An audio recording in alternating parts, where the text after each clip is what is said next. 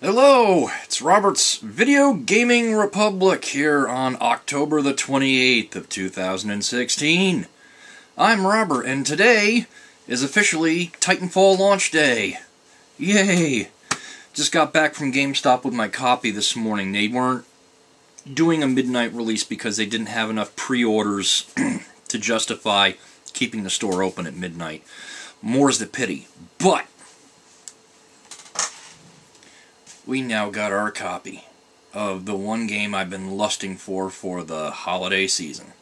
I couldn't possibly wait till Christmas on this one. This is one of those ones that's a day one multiplayer experience that has to be gotten in on the ground floor from the very get-go.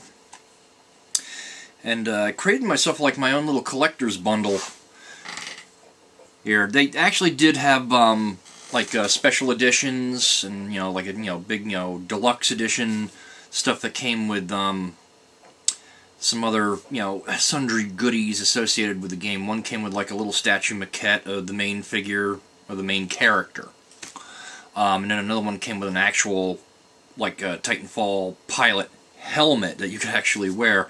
And the prices on those were astonishing, so I was like, nah, you know what, I'll create my own little bundle, and I've actually got that situated right over here as I'm about to show you.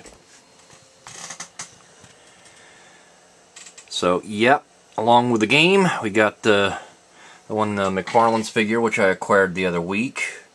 A couple of weeks before that, the PDP themed controller, and my little custom Titanfall coffee mug that I went and did, and the Titanfall 2 poster. Yup, so I would say that's a pretty handy little bundle. All things considered, the cost of which was definitely cheaper than what the collector's bundles were. I mean, would I have liked the statue maquette and the helmet? Yeah, I'm sure, but to be entirely honest, it seems like a little bit much to be, be shelling out that kind of green for. So right now, we're currently waiting on the game to finish installing, which, let's see, it's about 29% done. It's installing pretty quickly. I'd probably, in like another 10 minutes or so, we'll be ready to rock and roll. So I'm going to get a little bit of time onto it, and then I got to jet on out to my son's school. They're holding a little Oktoberfest there, event.